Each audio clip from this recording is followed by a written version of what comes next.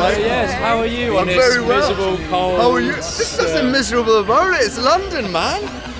Like, I love that you've chosen a little spot just under a drop, you know? I know, we're just keeping you on your toes, you know? I'm sorry that I feel like you are just on the edge there, aren't you?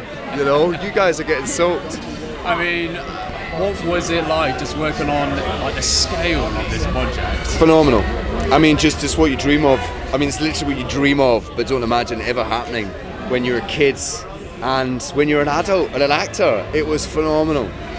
The sets that were built, the world. I mean, I was walking around the sound stage, and they've got, I don't know, 16 different stages, and seeing all the, you know, somebody goes by in full costume with the guns and the army, and then you see someone in full prosthetics as one of the monsters. It's just like, God, I mean, it was amazing. Amazing world. What are your biggest takeaways from the experience? I think just that. I think filming, like doing a Zack Snyder film, and you know, having grown up watching 300, and how you doing, brother? You look great, mate. You look so good, bro. Yeah, you too, mate. Yeah, it was a phenomenal experience to film in kind of Hollywood. You know, I mean, how often does that happen on a film with Zack? And to do all these amazing locations, you know, big build sets, amazing. And is there anything that you learn about yourself from that? Lots. I don't need as much food as I thought I did.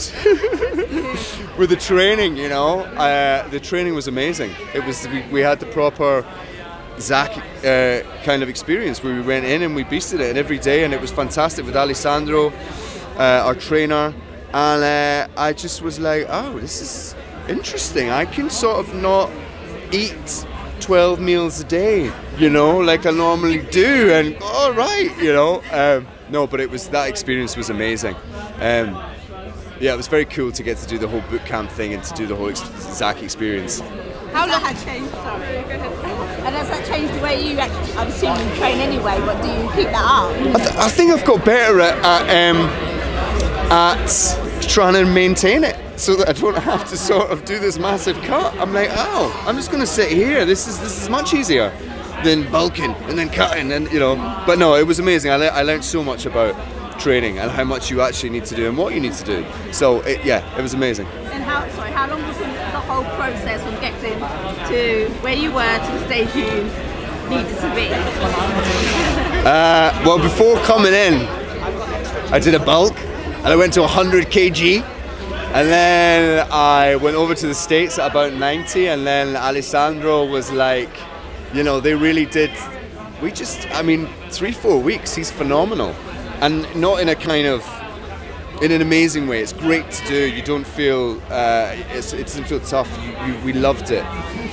Yeah, it was interesting. Thank you. Thank you. Thank you so much. Thank you very much. Cheers.